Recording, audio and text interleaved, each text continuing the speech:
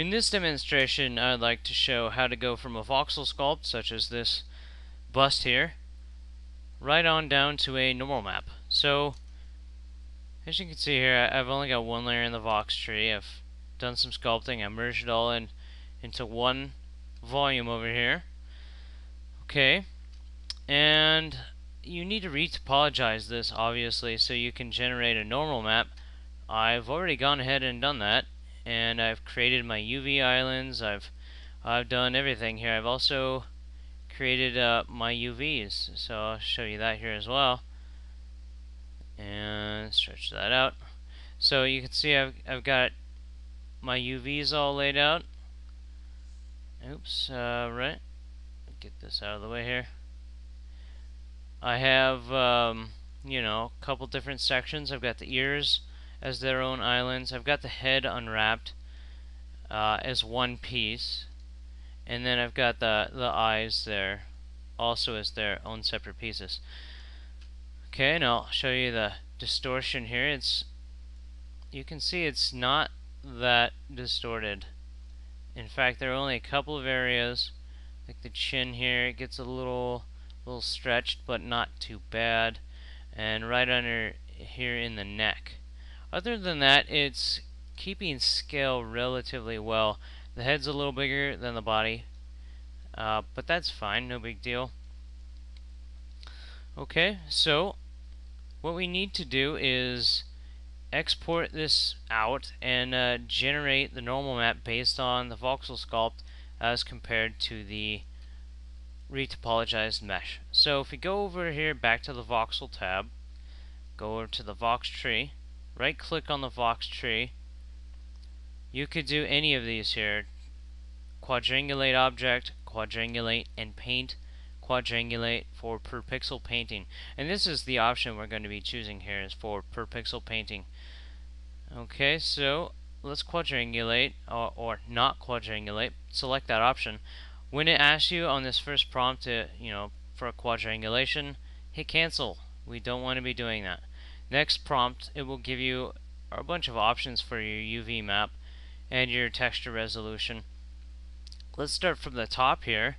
You can subdivide the object, which we will eventually be doing, but we'll go ahead and do that in our other application.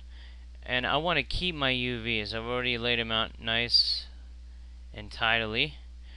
Alright, so next up is UV set smoothing. This has no effect if you do not subdivide it, so we won't be using that. But if you do subdivide it, all of these smoothing options for the UV set will take effect. Okay, next up you can rename your UV map, and you can change, like I said, the texture size.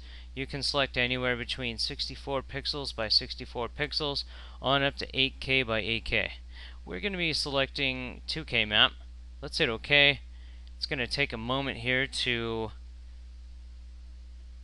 generate all the maps. Alright.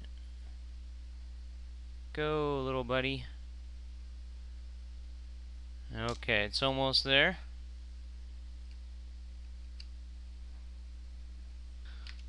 Oh, there it goes. That was quick. Okay, so now we have a mesh here, polygonal mesh. Let's go ahead and go up here to view and show wireframe. So there you go. It's pretty low poly, but as you can see, we do indeed have a detailed sculpture here. You can see along the ears, the hair on the head, the wrinkles in the face. It looks pretty good. And the details on the upper chest here in the back. Right, that looks pretty good. Let's go ahead and demonstrate this here. Over here on the layers tab, you can see we have a layer called normal map. We can toggle that on and off, and there's our real mesh right there. Obviously very, very different. There you have it. There's our high detailed sculpt, our normal map. And now what we need to do is export these maps out. So let's go ahead and do that now. Let us go up to textures, export, And right here you can export out a normal map. Or you could go up to File, Export Model. And that's the option we'll be doing. So let's select, I'm going to be using Lightwave, so I'll just save as an LWO file. And let's see, let's just create a new one. Let's call this new, and we'll call this new head 01. That'll work. Alright, so we hit enter, and we get the next prompt here, which has export options for our normal map, spec, color, bump, so on and so forth. We have a couple different options here. We can select a low poly export or a mid poly. If you use a low poly, it'll be too low poly to work with our normal map here, and the normal map won't be the same as you see in the viewport. If you select mid poly, it will be just as it is in the viewport, and that's what we want, so that's what we'll select. You got some other options here for the color map and the spec and normals. We won't be selecting color or exporting color or specular. So we will be using normal. Let's change this to a targa. Make sure right here is ticked, export tangent normal map. Alright, and that's all we'll be exporting out. So we don't have to worry about the bump or generating a normal map based off of layer 0. Okay, and next up is create padding, which we do want to do. That will create padding around the UV islands on the UV texture map. Okay, we didn't have an initial node structure in Lightwave, so we don't have to worry about that because we didn't import this from Lightwave. We generated this content inside of 3D-Coat. But the methods would be the same if you did. And if you did have a node structure, go ahead and tick that if you wanted to keep it. Right here we could select export LWO and subpatches. We don't need to be selecting that right now. You could also create a morph map, which we don't need to be doing. I don't want to create a morph map at the moment. So, alright, it's all done. Let's go ahead and open Lightwave. Alright, here's Modeler. Let's go and load that object up. Alright, so it's in our new folder here. New head 01. Let's go ahead and zoom out a little bit. And, let's see, let's change the sketch color to black so we can see the wireframe. Alright, so there's our wireframe. It's very low poly. We could probably even gone a little lower, but I think this demonstrates very well what we're doing here. Okay, so let's send this on over to layout.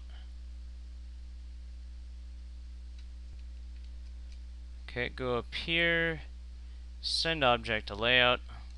And there it is. Let's activate our camera with Shift-C, and let's move it into place. Alright. Let's kind of get it over here off to the side. I just rotated the bank. Okay, right about there should do it. I've got my surface editor over here.